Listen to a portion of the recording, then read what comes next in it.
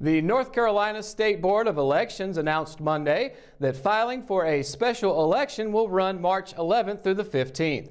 Voters in the 9th Congressional District could learn as soon as next Monday who will be officially vying for the seat, which has been left vacant for the past 3 months in the United States House of Representatives. The board also set the schedule for the 9th District special election with a primary set for May 14th. The general election will be September 10th unless a second primary is needed, in which case the general election will be November 5th. To advance to the general election, a candidate has to secure at least 50% of the vote, so the possibility of a second primary depends on how many Republicans run and how the votes turn out.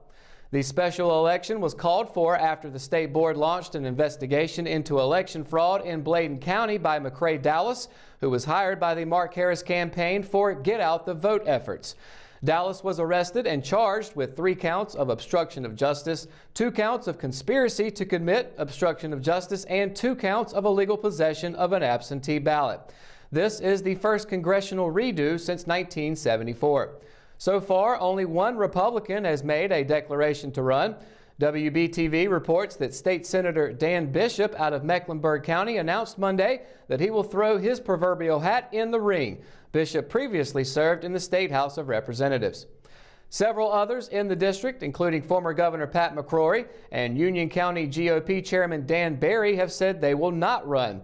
Harris, citing health issues, announced that he would not be running again.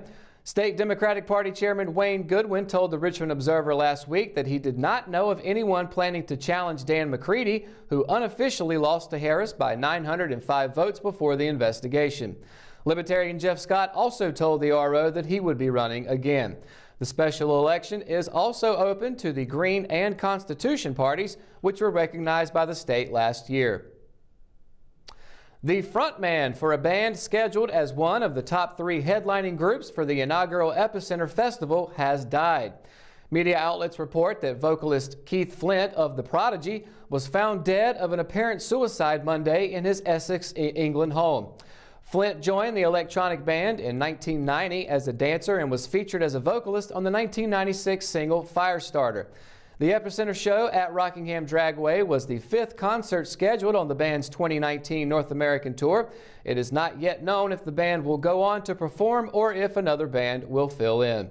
The band's website on Monday featured just 1 page with the following message, quote, "It is with deepest shock and sadness that we can confirm the death of our brother Keith Flint, who sadly took his own life over the weekend. We thank you for respecting the privacy of all concerned at this time," end quote. 3 area gospel groups are coming together this weekend for a benefit concert to help a local fireman. The Eastern Sunrise Quartet and the Cameronian Quartet, both of Rockingham, and Second Chance Ministries of Florence will be singing at the event on Saturday to raise money for Harold Dawkins. Dawkins, a longtime first responder, was diagnosed late last year with Guillain-Barré syndrome. According to the Mayo Clinic, Guillain-Barré syndrome is a rare disorder in which the body's immune system attacks the nerves. The exact cause of the disorder is still unknown and there is no cure. Dawkins was a firefighter for more than 40 years and began his career with the East Rockingham Fire Department, serving as chief from 1983 to 1986, according to a GoFundMe page set up to help cover medical expenses. He retired in 2005 and became a photographer for Cordova Fire and Rescue and later a contributor to firenews.net and the Richmond Observer. The concert will begin at 6 p.m. on Saturday at Jefferson Park Free Will Baptist Church on Broadway Street in East Rockingham. For more information, call 910-995-8544. To celebrate the start of its second 50 years of operation and anticipation of the upcoming Epicenter Festival, Rockingham Dragway has completed 1 more phase of a comprehensive upgrade to its infrastructure. Rockingham-based Hudson Paving completely resurfaced the 1/8 mile, 2-lane stretch of roadway leading from US 1 to the track offices to provide greater ease of access during the festival and beyond. In anticipation of the arrival of more than 100,000 rock music fans, track owner Steve Earwood already has installed new fencing, upgraded signs, and put new roofs on restrooms and concession buildings throughout the complex. All right, when we return, Kelsey Rushing has your Live at 5 weather report. Any snow? We'll let you know right after the break. Willow Tree Antiques and Gifts is an occasional shop located at 122 South Hancock Street in Rockingham, North Carolina. We are open the first weekend of each month, Thursday through Saturday. We strive to offer unique selections of vintage, antique, handmade, and new goods. Each month we'll fill the shop with hand-picked home decor, furniture, and gifts. If you are looking for something out of the ordinary, then we're the place for you. You can find the shop dates and hours on our website at willowtreeantiquesandgifts.com. We would love to see you during our next occasional shop dates. At Richmond County Hospice, we strive to provide high-quality care to our patients and their families. Whether it's the incredible hospitality at the Haven House or from the comfort of your own home, you can count on hospice to be there for you. We also offer monthly grief support groups, and our chaplain will be there to hold your hand in prayer. Through our amazing staff and our volunteers, hospice has made difficult times easier for our community. Call the number on your screen if you feel that you or your loved one may benefit from our services. Richmond County Hospice. Peace, comfort, dignity. McNair Auto Sales is the place to buy your pre-owned car, truck, or van. To be the best, it takes big selection, friendly staff, and great pricing. We guarantee a no-hassle buying experience, and financing is available right on site. So come see us today. We're located at 1026 East Broad Avenue in Rockingham. And remember, with over 40 years of experience, you know McNair is the name you can trust. Today's Live 5 weather report is brought to you by Henry's, literally right across the street from us. But of course, going to the temperatures for tomorrow. Today has been quite cold, but it has been sunny, and tomorrow is going to be pretty much the same. So it's going to be sunny, but it will be cold with mostly in the 40s. So Fayetteville, high 44, low 24. Lumberton, high 45 with a low 26. Then we have Rayford at high 44 and a low 25. Not too different from Fayetteville. Laurinburg has a high of 45 at the low 26, and Bennettsville high 45, low 28. Not too different from Laurinburg. And of course, going into areas closer to us, Southern Pines, this is going to be a little bit colder with a high of 43 and a low 24. Then we have Ellerbe, high 43, low 25. Rockingham, of course, which is where we're standing right now, high 44, low 25, and Wadesboro, high 44 and low 26. So it's pretty much going to be sunny most of the week, but Friday it should be raining. And of course, going into the 5-day weather forecast, Wednesday will be sunny with the high 44, low 25.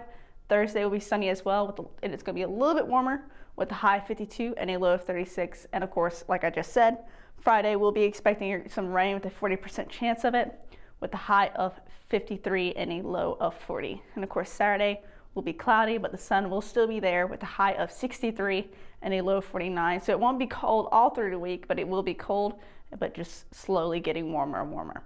But Sunday does have a 70% chance of rain, so keep that in mind as well, with a high of 67 and a low of 53. So far this week we only have 2 rainy days, which is good with the rain that we've been having. So at least it won't be super wet this week. And of course, that's it for your Live 5 weather report. When we return, we got your RO Sports Update, and it's coming up right after the break, so stay tuned. I'm Joey Bennett, Director of Cole Auditorium, and this is Emily Tucker from the Richmond County Chamber of Commerce, and we're here in the Cole Auditorium. We've got a whole new series of shows we're announcing for 2019, and we're very excited about who we're bringing to Richmond County. So, Joey, what do I have to look forward to? We have 3 fabulous shows that we're so excited about that are going to be right here at Cole Auditorium. Scotty McCreary, Craig Morgan, and Hotel California. And where do I go to find these tickets? You call us here at the box office, 910-410-1691, or come by and see us. At Kyocera, we see your company differently. We see your documents, how they're accessed, what it takes to keep them secure, and how well your workflow is flowing. Kyocera helps your entire document infrastructure run more efficiently, securely, and cost-effectively. And what we see is an opportunity to integrate all of it.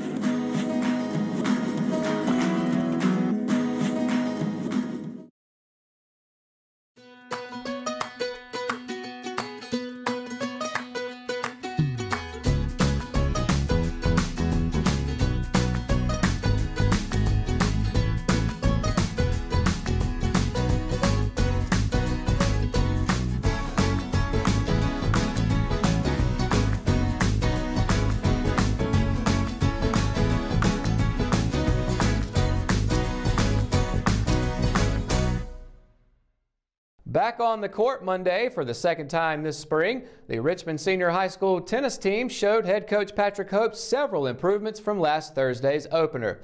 Completing the second half of a home-and-home with non-conference opponent Union Pines High School, the Raiders fell by a final score of 9-0. But Hope wasn't discouraged by the score, noting the final numbers don't always tell the whole story.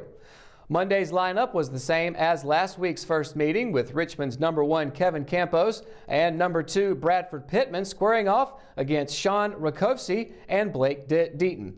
For the second straight match, Campos fell to Rakowski 8-0, but Pittman managed to pick up a point from Thursday's meeting, finishing 8-1. Singles newcomers number 3 Caleb Brewer and number 4 Mason Bailey faced Jake Mowbray and Kai Blakely and lost 8-1 and 8-0 respectively. Brewer, like Pittman, managed to improve his score from the first go-around. Rounding out the singles competition were number 5 Kareem Ojeda and number 6 Alex Yates, who both lost by a final score of 8-0 to Davis Mowbray and Luke O'Donnell. Doubles action yielded the same results as Thursday, but also saw some improvement on the score sheet. The number 1 team of Campos and Pittman fell to Rakowski and Deaton, and the number 2 pairing of Brewer and Mason lost to Jake Mowbray and Blakely. Both groups were blanked in the first meeting, but each recorded 2 points Monday, dropping their matches 8-2. The 0-2 Raiders will open Sandhills Athletic Conference play today at Purnell Sweat High School before closing the week at Pinecrest on Friday at 4 p.m. Be sure to head to richmondobserver.com to find the latest on Raider tennis and all other Raider athletics. And that's going to do it for this edition of Live at 5. Be sure to keep up with all the latest from the RO by going to richmondobserver.com or by downloading the free RO app for your Android and Apple devices. Of course, be sure to tune in to Good Morning Sandhills Monday through Friday, 6:30 to 8:30 a.m. and catch the RO Sports Show every Thursday, Friday, and Saturday. For the Live at 5 crew, I'm Matt Harrelson. Have a great night, Richmond County.